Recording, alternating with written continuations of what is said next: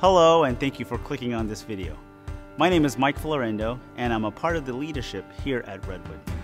I would like to personally invite you to come join us for a service. We pray that today's message will be a blessing.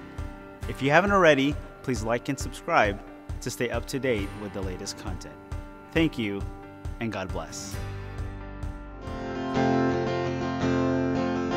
Well, good morning and welcome to Redwood. Let's all stand as we begin our worship service this morning. As people make their way in, we're a little bit light here this morning on the worship team, but it's going to be great. So if halfway through the message and throughout the service you want to jump on here, you're more than welcome to. Okay. But we're going to start off here by singing "There Is a Name I Love to Hear." I love to sing His praise. Let's sing it out here this morning. There is a name I love to hear. I love to sing its word. It sounds like music in my ear, the sweetest name on earth. And oh, how I love Jesus. And oh, how I love Jesus. Oh, how I love Jesus, because He first loved me. And He tells me of a Savior's love who died to set me free. He tells me of His precious blood, the sinner's perfect plea. And oh, how I love Jesus. And oh, how I love Jesus. Oh, how I love Jesus, because He first loved me. It tells of one. It tells of one whose loving heart can fill my deepest woe, who in each sorrow bears a part that none can bear below. Let me hear you. And oh, how I love Jesus. And oh, how I love Jesus. Oh, how I love Jesus, because He first loved me. If you love Jesus this morning, say amen. Amen. Well, praise the Lord for that song. Let's take a moment right now and ask God to bless our service. Father, we are so thankful, Lord, that You have loved us first. God, we are thankful that we did not have to do anything to gain Your love, but that You are a good and gracious King, that You have extended Your love toward us. And Lord, even in that while we were yet sinners, You still sent Jesus to die for us. What love. And Father, I pray that we would never get over that. But Lord, go deeper into that. And Father, we just thank You again for bringing us here this morning. We pray that You would bless our service. You would bless the worship. You would bless the preaching. You would bless the listener, the hearer this morning. And that, Lord, ultimately, as we leave here, God, that You would be honored and glorified. And that, God, we would be ready outside of these walls to share Your gospel with those around us. Lord, I pray that You would make us bold witnesses of You. Lord, I pray that we would not be afraid to speak Your name. We love You, Lord. We thank You. Praise in Jesus' name. Amen. Well, let's take a moment right now and greet someone around us.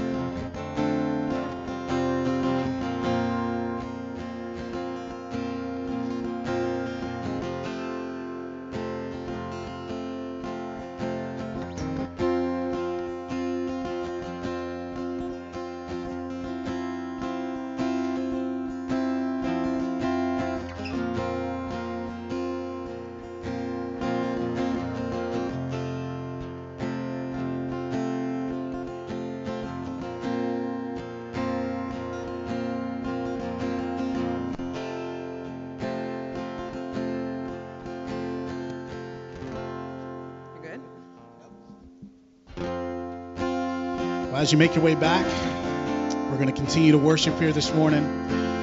We're going to sing here, "You are my all in all. You are my strength when I am weak. You are my strength when I am weak. You are the treasure that I see. You are my all in all. Seeking you as a precious jewel, Lord, to give up I'd be a fool. You are my all in all. In Jesus, Lamb of God, and worthy is your name. In Jesus, Lamb of God, and worthy is your name. In taking my sin, my cross, my shame, rising again, I bless your name. You are my all in all. When I fall down, and when I fall down, you pick me up. When I am dry, you fill my cup. You are my all in all. Lift your voices. In Jesus, Lamb of God, and worthy is your name. In Jesus, Lamb of God, worthy is your name. Again. In Jesus, Lamb of God, and worthy is your name. In Jesus, Lamb of God, worthy is your name. Praise God for that singing. You may be seated, Pastor. Take out a worship guide. We'll notice a few announcements here this morning, and thankful for each of you that are here. And it is good to be home for a quick stop for a Sunday. And some of you have said, Pastor, why would you come home over a weekend from your trip away? And that is because I love shepherding. I love pastoring. I love bringing the word and teaching the word. And so it's a delight. It was a joy to fly in last night. Maybe the delayed flight by about 4 hours wasn't so enjoyable, but being here with you is very enjoyable. Very excited to start our new series on the beatitudes here this morning, and so excited to be here. I will be flying out again this afternoon back to Denver. That's where my family is, and we have hit several national parks, and we have many more to go. And so next week, Pastor Mike is going to be bringing the word here at 11 o'clock, and then JV at 10 o'clock. And then it's going to be Mike's birthday a few days after that. And so I want you all to just show him your love. Show him how much you appreciate him. And I'm thankful for him, and as well as Jessica. So next Sunday, make a big deal about it. Embarrass him. Do whatever you need to do to make sure that he feels loved. And many of you have been praying for, of course, Diane. This is, of course, Frank's spouse. And I have this wonderful card from Diane. And she said, "Thank you so much, Pastor and Redwood, for your kind words and beautiful flowers. Very, very much appreciated. Love, Diane." And so even while away, was able to communicate with her, and they're still planning things out. And so we will get you a memorial celebration service as soon as they kind of finalize some things. It's probably going to be even in a couple weeks. And so please continue to pray for them. And I apologize. I'm going to have to leave pretty soon, kind of after church. And so if I don't get a chance to greet with you long after church, please don't take that personally. It's just that I'm going to have to get up to the airport to get back with my family and to continue our national park trip. Marilyn, it is so good to see you here this morning, and it's been a couple years, and it's a joy to see you. And then please pray for Matthew. This is Mona's son.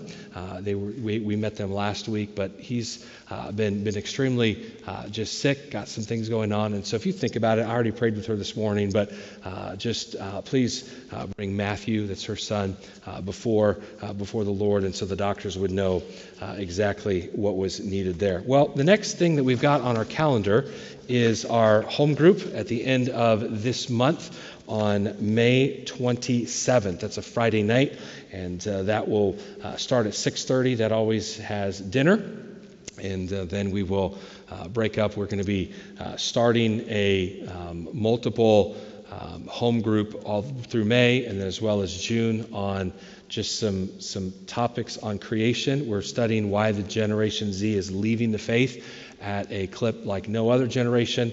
And so just dig deep into the just creation. I'm going to stay in my lane. I'm not a scientist. I've mentioned that over the last couple times I've announced this. But I will give you tools that you can use to talk with this next generation. And so please be prepared for that. And then you can see the other announcement here is on June 5th, we're going to have a special Lord's Table and Fellowship service. And so we'll have our 11 o'clock, and then we will have a picnic lunch for those that want to stay for that. And then we will come back in here for a special observance of the Lord's Table. And so I'm looking forward to that. Mike, come lead us in a few more songs, please.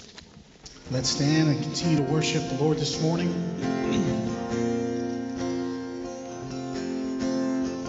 Let's sing here, bless the Lord. Bless the Lord, oh my soul, and oh my soul, worship His holy name, and sing like never before. No, my soul, I'll worship Your holy name. The sun comes out. The sun comes out. It's a new day dawning, and it's time to sing Your song again. And whatever may pass, and whatever lies before me, let me be singing when the evening comes. Sing it out here, bless the Lord. Bless the Lord, oh my soul, and oh my soul, and worship His holy name. Sing like never before, and oh my soul, and I'll worship Your holy name. You're rich in love. You're rich in love, and You're slow to anger, and Your name is great, and Your heart is kind. For all Your goodness I will keep on singing. 10,000 reasons for my heart to find. Lift up your voice and sing it. Bless the Lord. Bless the Lord, oh my soul, and oh my soul, and worship His holy name, and sing like never before, and oh my soul, and I'll worship Your holy name.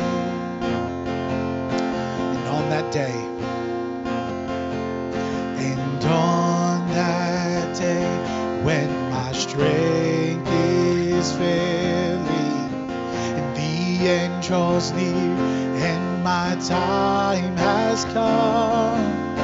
Still my soul will sing your praise unending. 10,000 years and then forevermore. Let me hear you sing it out this morning.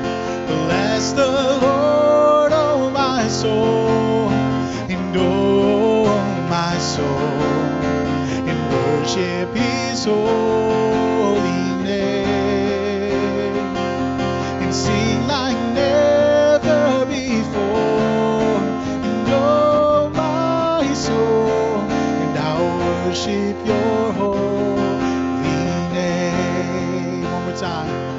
Bless the Lord, oh my soul, and oh my soul, and worship His holy name, and sing like never before.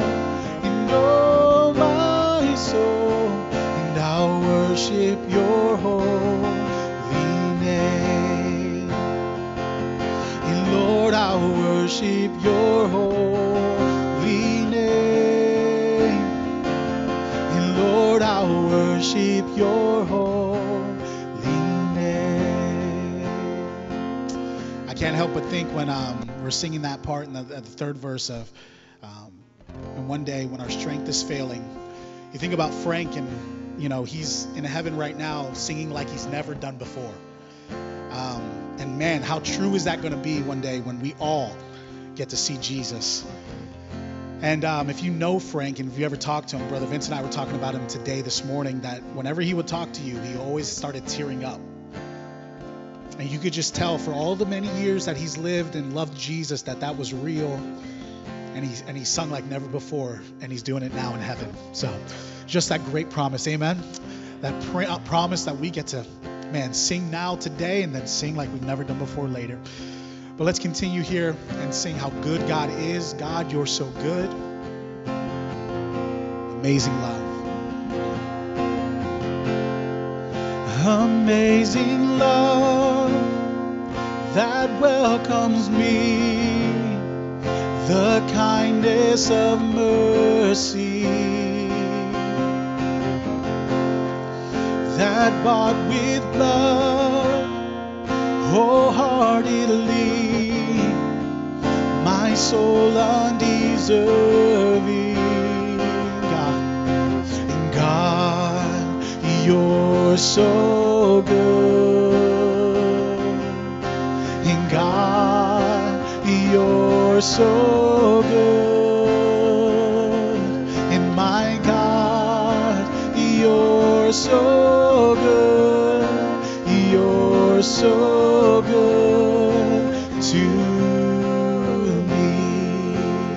Behold, and behold the cross, in age to age, and hour by hour, the dead are raised, and the dead are raised, and the sinner saved.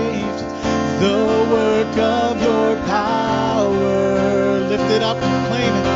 And God, you're so good. Yes, He is. And God, you're so good. And my God, you're so good. You're so good to I am blessed, I am called, I am healed, I am whole, I am saved in Jesus' name.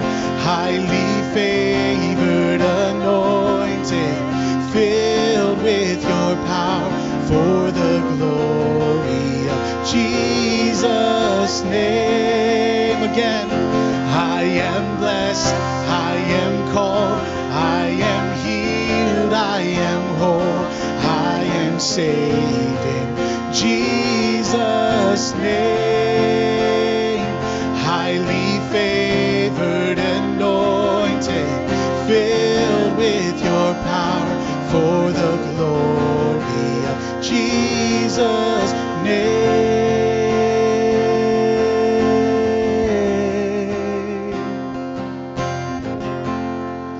And should this life bring suffering, Lord, I will remember what Calvary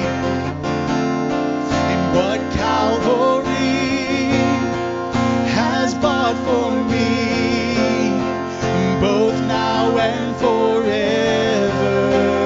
Lift your voices. And God, you're so good.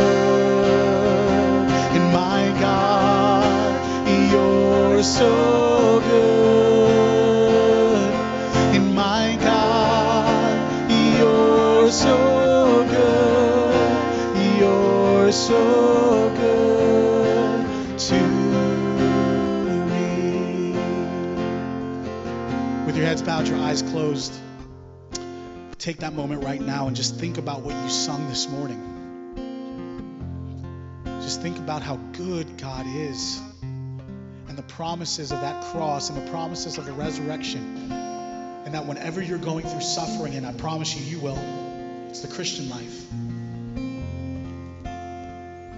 But you look back to Calvary, you look back to the empty tomb, and you look at that and you claim back the promises both now and forever. This world is not our home. We're just passing through. Just take a moment right now and just praise God in prayer this morning that He is so good.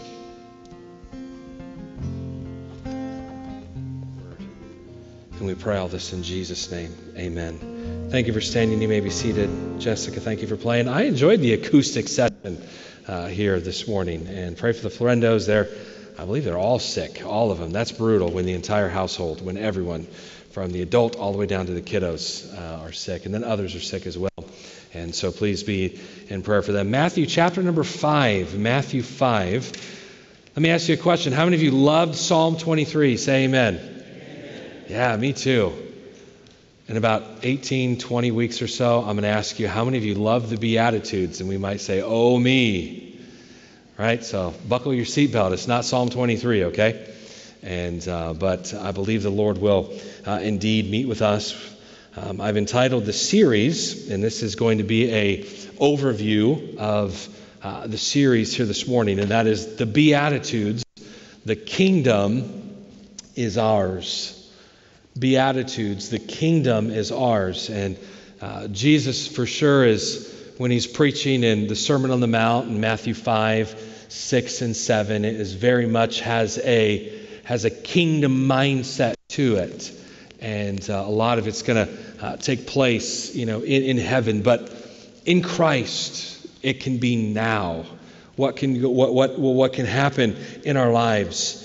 All these Beatitudes is really ours in Christ. And my prayer is that we would lean into them. We'd allow them the weight of Scripture to kind of press down on us and to grow from it. Matthew chapter 5, beginning in verse number 1. And seeing the multitude, he went up to a mountain. And when he was set, his disciples came unto him. And he opened his mouth and taught them, saying, blessed, or blessed. It's kind of an interchangeable term.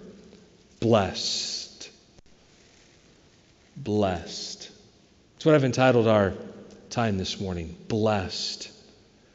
Over the last several weeks, really the last probably 2 months, I have immersed myself in these words of Jesus, and they've had a very profound effect upon my life in at least 3 different ways. I found the Beatitudes very compelling because Jesus speaks about a life that is blessed by God. Who would not want to listen to Jesus when he's talking about where blessings flow and how he shows us the path in which blessings can be found? I believe everyone wants to be blessed. We want to be blessed in life, and we also want to be blessed in death. We want to be blessed in ultimately eternity. Well, the opposite of being blessed would, of course, be cursed. And nobody wants that. But here's the Son of God speaking about a life that is blessed and people that are blessed. And that leads me to say, I want to be one of those people. I want to be one of those families. I want to be one of those churches, maybe when we speak of a collective whole. I want that. I want to take a fresh look at myself. And I want to be sure that I am pursuing a life that Jesus says is blessed. See, now the Beatitudes, they do more than just describe a blessed life. They actually give us the means by which we can pursue it. And I want to show you from these words of Jesus how you can, don't get scared of this word, how you can make progress. Before the message is over, you'll understand why I use that word progress, but why you can make progress in your Christian life. See, if you are a follower of Christ, you probably know that sometimes you feel stuck. Sometimes you get into a rut. And we see here that sometimes, even in the Christian life, that God can use His Word, and you can use some ancient words of Jesus, some 2,000 years old or so, and to help you to progress in this life, to grow, to become more like Christ. But we all know that there's times when we lose momentum. There's times when we get into a rut. There's times when we get stuck. Now, you may not believe that a person's heart can kind of pump faster, but I assure you, the last couple weeks, my heart's been pumping faster because of just studying this text. My heart's also been pumping a little bit faster because we've been doing these hikes at like altitudes of like 6, 7, and 8,000. I'm like, what is wrong with me? Am I really this out of shape? And thinking, oh, we live at like 0 here, and this is like thousands up. But no, in preparation for this study, the weeks prior, I've been just saturating myself with these Beatitudes and the progress, if you allow me to use that word again, in the Christian life. So I find them compelling. Jesus is like, here's a blessed life. But I also have found the Beatitudes searching. Jesus describes who is this blessed individual. And that ultimately begs the question, is he describing me? Is he describing my life? Am I displaying more of the marks of a person who is blessed? What matters is not that I say I am blessed, but that God pronounces me blessed. And we understand that blessing is wholly found in Jesus Christ, but there's practicality to that, and that's what this series is all about. Jesus describes those who are blessed, and so I searched, and God, does this text describe me? But then also, the third kind of takeaway as I've been studying these for the last several weeks is that it's led me to worship. See, what you hear in the words of Jesus, you will also see in the life of Jesus. There is total integrity in the Son of God. Christ practices what he preaches, right? We always want, hey, if whoever's preaching, I wish he would practice what he preached. We're all guilty of that, absolutely. If we only could preach what we practice, this would be a much thinner book, right? But Jesus is a man of integrity. He is the Son of God, and he practices what he preached. Meditating on these Beatitudes is leading me to worship, because worship happens as we glimpse the glory of the Son of God. This morning's message, as I've already said, is an introduction to the series. I want us to become more familiar with these Beatitudes and for us to learn how to use them. I see this teaching, and the question is, okay, so how do I apply this? This is great teaching, ancient teaching from Jesus Christ. But how does Ryan apply it in his life in 2022? How do I use it? How do I put it to work in my life?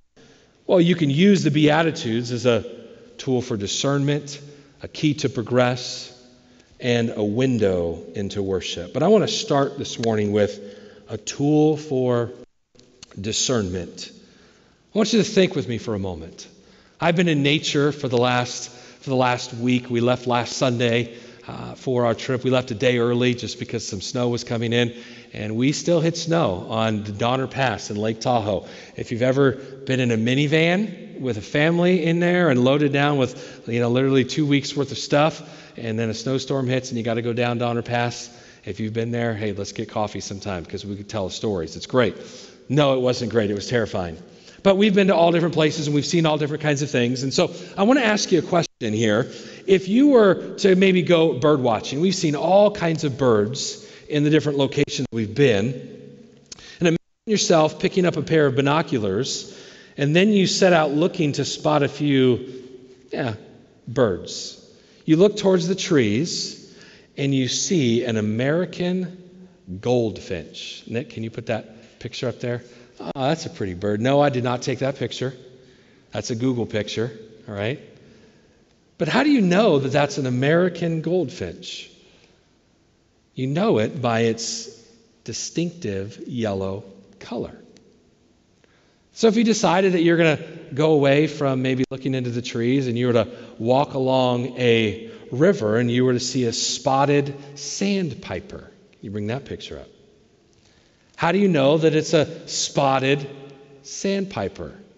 A spotted sandpiper. How do you know that? Well, by its spots, right, all over its belly. The point here is a very simple one. Birds are known by their distinguishing marks. Hey, Nick, I'm going to go to the red.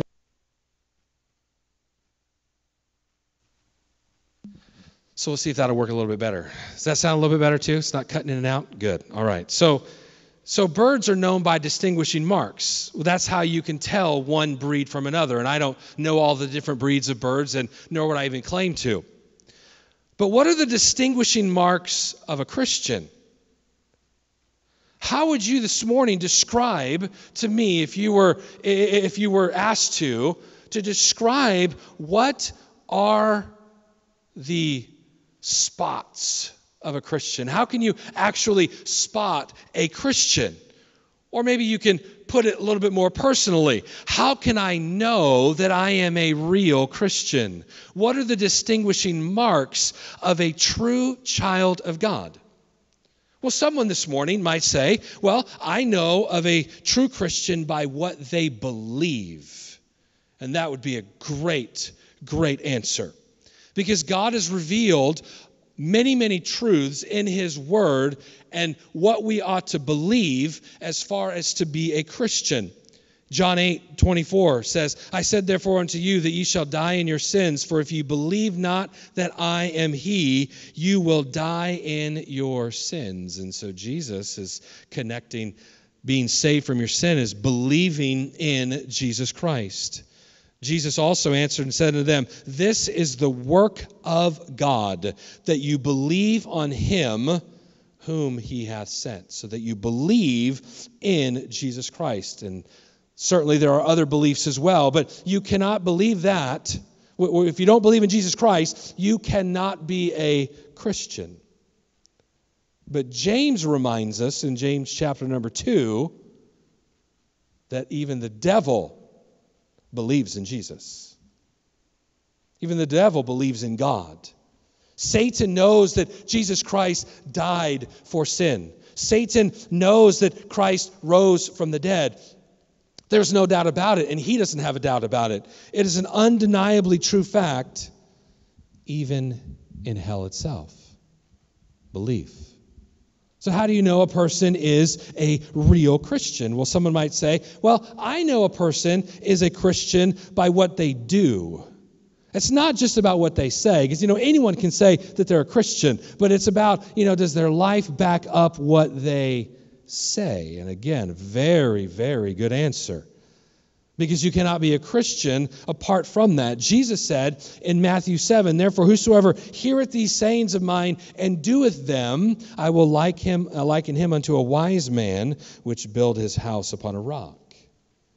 Yet Jesus himself tells us that there will be people to whom he is going to say in the last day, not everyone that saith unto me, Lord, Lord, shall enter into the kingdom of heaven, but he that doeth the will of my Father which is in heaven. So not only is it what we say, but it's what we do. But verse 22 says, many will say to me in that day, Lord, Lord, have we not prophesied in your name? And in thy name have cast out devils, and in thy name done many wonderful works. And then will I profess unto them, I never knew you, depart from me, ye that work iniquity. These are some of the most sobering words in all of Scripture. These were individuals that did great things. They said, Lord, Lord, so they believed, so to speak, in him. They did great things, but they were not true Christians. They're going to say, didn't we prophesy in your name? Didn't we cast out demons in your name? Didn't we do these mighty works in your name? These are pretty impressive works. They regarded themselves as Christians, but Jesus is making it clear and preaching a sermon about Jesus, or even bringing deliverance to other people in the name of Jesus, is not in and of itself conclusive evidence that a person is truly a Christian. So here's what that means for me. On the last day, I can't come to the Lord and I can't say, hey, Lord, I pastored a church in the Bay Area of all places. The Bay Area. God, I mean, don't you know what I was trying to do in the Bay Area? There would be no value whatsoever in coming to God with that. Why? Because that's not what he's looking for. Blessing is not found through having a position in ministry. So where does blessing lie? Look at verse number 3 of Matthew 5. Blessed are the poor in spirit, for theirs is the kingdom of heaven. See, Jesus, he doesn't begin with this great doctrinal doctrines of the Bible. He does not begin by saying, hey, let's get you somehow involved in ministry. He begins by saying, let me tell you what a person who lives under the blessing of God looks like. As I read these beatitudes over and over and over again, I had to ask myself, are these the things that I am pursuing? Ryan, forget that you have that you're a pastor. Forget about the fact that you've been saved for 30 years now. What evidence is there that you live under this blessing?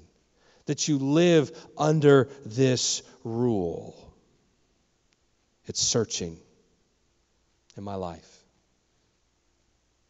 And I invite you over weeks. There's only 8 Beatitudes, but we're going to spend multiple weeks, sometimes even in each one of them. But I invite you to open up yourself with me, even this morning, as an introductory message to the gaze of Jesus Christ on you and on your life. Blessed are the peacemakers. Am I a person that brings peace? Does peace follow me because it lives in me? Who is peace? Jesus is peace. But does it follow me? Does the evidence show that I have peace within me? Or do people in my home or in the workplace experience tension from me because of the turmoil that is inside of me? Blessed are the pure in heart. What's the condition of my heart? To the extent of my heart, is it pure? To what extent is it marked by impurity? Blessed are the merciful, Jesus said. How am I doing it when it comes to the business of forgiving others? Do I forgive quickly? Am I merciful towards others' weaknesses and failings? Or do I point it out? Merciful. Blessed are those who hunger and are thirsty for righteousness, Jesus says. Does that describe me today? Does that describe you today? If I go a day without food, but by the evening I am starving, right? I mean, unless it's for some, spiritual purpose where you're fasting and giving up food or giving up something else. I mean, if I go and I leave the home early and I don't get breakfast, I don't get lunch, by nighttime, I'm ready for dinner. I'm ready to go. Whatever it is, I don't care what it is, chicken nachos, whatever it is, Richard, I am ready to eat. Is that how I am spiritually? Is that how I am with God? Is that how I am with His Word and with praying? Do I hunger and do I thirst after righteousness? Do I want to do what is right no matter the cost? See, when Jesus describes who is blessed, is He describing you? Would someone spot these marks in me is what I've been asking for multiple weeks. So I want you to ask yourself this question. Am I consciously submitting myself to the will of God? Am I mourning over my sin so that I begin to hate what I used to love and to despise what I used to choose? Or am I remaining pretty much the same with the habitual sins in my life and I'm not really ever changing? Do I recognize that when I've done all, I have nothing to offer God, and I hang onto the mercy of Christ as an undeserving sinner? Now, before we go any further, I got to pause and I got to make one thing very, very, very clear for us. The Beatitudes are not telling you how to become a Christian. That is not what Jesus is teaching here. They're telling us what a true Christian looks like. The message is not if you humble yourself, if you mourn over your sins, if you submit with meekness to God's plan, and you get an appetite for righteousness, this will all of a sudden produce everlasting life in you. That's not at all what Jesus is saying. That would be salvation by works. And that is not what the Bible teaches. It's not what Jesus is teaching here. So here is the message. Many people profess to be Christians. Oh, it's easy to say it. The church at its best, talking about in general, church in general, at its best is a mixed bag of genuine converted Christians and those that just think they are. Those that have just bought maybe a simplistic lie and just said, hey, I am a believer. So we need to examine ourselves if we are truly a Christian. The evidence that you are a Christian, the unfakeable marks are that you humble yourself before God, that you mourn over your sins and do not skip over them lightly, that you submit yourself meekly to God, and that you have an appetite for righteousness. And others, right? Thomas Watson, in his book, The Beatitudes, says, if we do not imitate his life, we cannot be saved by his death. Watson is not saying that we are saved by imitating the life of Christ. He's quite clear that we are saved by the blood of Christ or by the death of Jesus Christ. So the question is, who is saved by the death of Christ? How do we know who has been saved by the death of Christ? Well, the answer is those who seek to imitate his life. That's what Watson is saying. Watson isn't saying, hey, you work your way, be just like Jesus, and you'll get heaven. No. Jesus had to die for you to have heaven. But true Christians are going to do their best to imitate that life of Christ. Are you going to be perfect? No. And I'm getting ahead of myself. I love this message. So as we work through this series, it may be that you will come to the conclusion that you're not yet a Christian and you need to become one. And that will be a glorious day for you. It's not a day where you've got to shrink back and be like, I thought I was saved for all these years. Redwoods thought I was saved. Pastor Ryan thought I was saved. Listen, if you're not and you get saved, we will rejoice with you. Amen, church? Oh, don't let Satan lie to you. Oh, I've got to keep this thing a secret. Don't keep that a secret and go to hell. Open up and say, I've never trusted Christ as my Savior. Today's the day. I don't have any of this in my life. It's proof that I'm not a believer, and I'm going to trust Christ today. Oh, we will rejoice with you. We won't be like, well, you've been in this church for 3 years. What's your problem? No, that's what Satan tells you, to keep it. Take this to the grave. No. So if that's you, that's great. But my prayer is for each of us that claim to be a believer, and I have no reason to believe that you're not, is that we would grow in this, that we would progress in this. So it's a tool for discernment, just as those pictures of those birds were a tool for, how do you know the difference? Well, this is a tool for discernment, but let me say secondly, it is a key to progress. There's a definitive order in the Beatitudes. And I'll be honest with you, I didn't see it until a couple years ago when I was planning to prepare for this. Each of these virtues flows from the one before it. There is an order. There is a progress. There is a development. And my prayer is that a couple months from now, if you're not here, make sure that you catch our YouTube so that way you can stay up with it. But that in a couple months from now, we can see the progress in these Beatitudes. It starts with roots. The first three Beatitudes deal with our need. We are poor in spirit because we see our inability to live as God commands. We mourn because our sins are many. We become meek rather than self-willed and defiant because we do not have the ability to direct our lives wisely. These three are the roots of a godly life. And what comes out of the roots? Life. A plant, trees, the roots, all of a sudden you begin to see the springing of life. The sense of need comes to a deep longing for what we do not have. It is a hunger, and it is a thirst for righteousness. It is a desire to be like Christ. I'm calling this the life of godliness. You've got the root will spring up to a life of godliness. And what comes from life? Fruit. Fruit. This life of hungering and thirsting for the righteousness that is found in Christ and only in Christ produces beautiful fruit. Mercy, purity of heart, and peace. Roots, life, fruits. Roots, life, fruits. Say it with me. Roots, life, fruits. Let's do it again because I didn't hear anybody but myself, okay? Roots, life, fruits. That, my friend, is the progression in this text.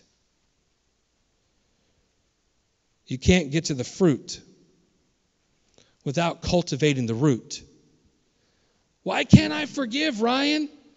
You just can't try harder to forgive. You must start with the root that produces the life, this hunger to want that fruit in your life. You will notice that there's also an 8th beatitude, which reminds us that the person who pursues this godly life, that pursues this type of fruit, will not only be blessed by God, but will be persecuted by the world. And we'll talk about that when we get there. Now, seeing that there is a distinct pattern of progress in the Beatitudes, but I want to go a step further. And I want to suggest to you that each of these Beatitudes flows from the one that went before it.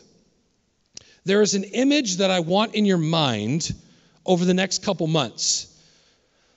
And I want to start it here with this series. Imagine a child at the playground swinging from one ring to the next on monkey rings. Can you bring that picture up, Nick? How many of you have ever been on monkey rings before, right? All right. And you know how these work. Again, that's not my family. It's not my daughter. That's a Google family. That's a Google pick. Those are great, right? But monkey rings. I want you to think about monkey rings over the course of this series. See, the key to swinging on monkey rings is what? Momentum. That's the key. The momentum of your swing on the first ring makes it possible to get to the second ring. And then your momentum on the second ring makes it possible to get to the third, and so on and so forth. Without your momentum from the previous swing, the next ring would always be beyond your reach. So if you can't remember maybe all the way back when you were a kid, those of you that do have children, maybe you've seen them do this. When they're really, really young and they're trying and you're teaching them, you just got to swing out there. And if they don't have enough momentum and they can't get to it, then obviously they'll come back and they won't be able to reach the next ring. The beatitudes. This is what I want you to get. It is like a series of rings. You move to the next one with the momentum that you have gained from the last. Now, I'll be honest with you, I am finding this profoundly helpful in my very own life. Someone says, Pastor, I can't forgive. I want to, but it's beyond me. I just can't get there. How do I get to the place of forgiveness? Another person says, Pastor, there's so much impurity in my heart. I hate it.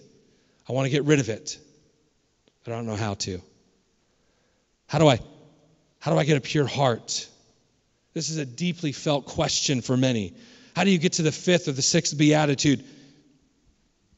You start with the beginning. And everyone in here can do this. Because the first ring is to recognize that you do not have what it takes in yourself. Blessed, however you want to say it, is the poor in spirit. Can you imagine how sunk we would all be if the first beatitude was blessed are the pure in heart? We'd all say, I can't do that. There's no way. Blessing begins when you realize that you do not have what it takes in and of yourself. But all of you can reach that today and tomorrow and later this afternoon when you blow it, whatever, when you're struggling to forgive that person, whatever the case is. God, in and of myself, I cannot do this, but I have Christ in me. Boom, you're on the first one. And you're starting to get some momentum. You mess up. Oh, Lord, I can't do this in my own strength. I've got to acknowledge you. You're right at the first one again. Swinging, getting the momentum.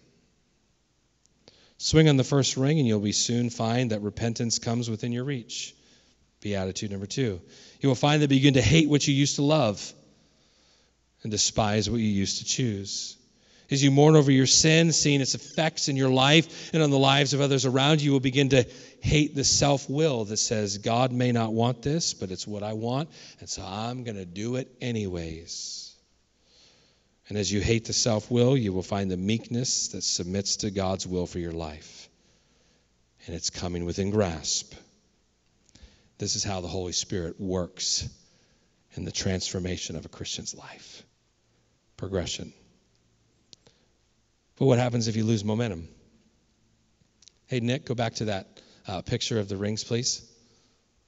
So this young girl here, she's going, but what happens if she misses that next ring? And then she comes back. Well, she'll have lost momentum, and then she won't be able to get it. Ultimately, then they end up stopping, and then no one can just stay there for very long. And so what do? They just drop. You know how many Christians drop out?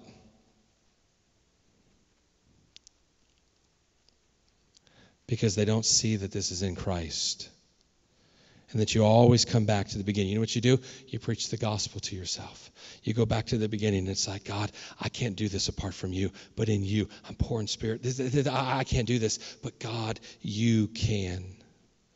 That's a good picture of something that often happens in our Christian lives. And my prayer is that we will think through this as we get into these texts and we start breaking them down, and then we go further into the New Testament and bring practicality to it in our lives, that we would say, okay, no, this isn't a backpack for me.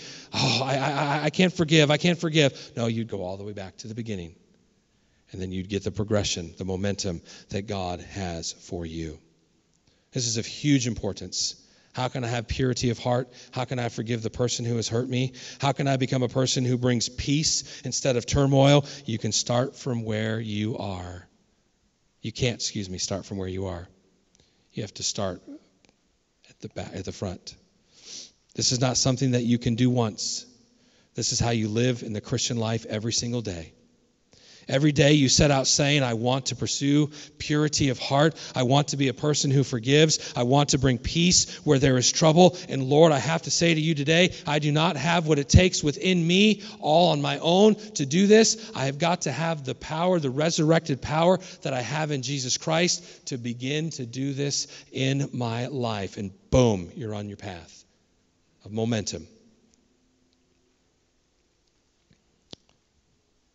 And that leads me finally here. Let me just close with this. A window to worship. It's a tool for discernment. How do we know what a true Christian is? They've been bought through the blood of Jesus Christ, and now they're trying to emulate who Christ is. The key to progress, and we're going to see this week in and week out, but then it leads me to a window to worship. Looking at Jesus will give you a fresh vision of the glory of Jesus. As I said at the beginning, everything that Christ says, he does. Jesus is the blessed one. I want you to see him. See him. Leaving the riches of heaven. Embracing our poverty. Humbling himself. Even to the death of the cross, Paul tells us in Ephesians 2. So Jesus is saying, hey, the blessed one is a humble one, a poor in spirit, humble in spirit. And see Jesus, who was the humble one. See him as he mourns over the sins of Jerusalem. Jesus comes up before Jerusalem and he says, I would have as like a mother hen, I would have brought you in, but ye would not. And he mourns the sin of Jerusalem. He wasn't mourning his own sin because he was sinless. He was tempted at all points like as we are, yet without sin. But he mourned the sins of Jerusalem. See him in the Garden of Gethsemane as he meekly submits himself to the will of the Father. He says, God, I don't want to drink this cup. God, if you somehow can allow this to pass, nevertheless, at thy word. I'll drink this cup. I will follow your path for me. I will be meek. I will allow you to bring me to this, even at its unbelievable cost. Do you still think that meekness is weakness when you connect it to Jesus? Oh, our world thinks meekness is weakness. No, it's sheer power. For him to say, not my will, but thine. You know how often our will wins? Because we have no power. We're not using the power that we've got. We just allow our flesh and our own will to do it. You know what real power is? I'm going to suppress what I want to do, and God, I'm going to allow you and your will to lead me and to guide me. Jesus is the perfect example of this. See him drawing near to you today in his awesome purity, and yet with grace and mercy and forgiveness to bring you peace with God. Aren't you glad blessed are the pure in heart is not the first beatitude? And if it was, we'd all be saying, I can't reach that ring. I can't reach it. Thank God the place to begin is not with the purity of heart or with becoming a forgiving person, but with realizing that I don't have what it takes apart from Christ in me. And that's where we can start every moment of every single day. And that's why I tell you, my friends, the kingdom is ours. It's not something that you have to attain. You don't have to get to the end. You've got it right now in Jesus. So let's begin to progress. That's what this series will be about. Actually having heaven on earth. Blessed are the poor in spirit. All of us can start there. You can get on that ring, recognize our great need, coming to our Savior. You can do that today. You can do that every day. It's yours. allow God to bring progression. We're going to go over it in our lives. I can't forgive Ryan. Go back to the beginning, and you'll see your lack of forgiveness. Secondly, as a sin. All right, I'm going to submit to your will. You want me to forgive. You see that? Roots. I want a spiritual life. I want to grow.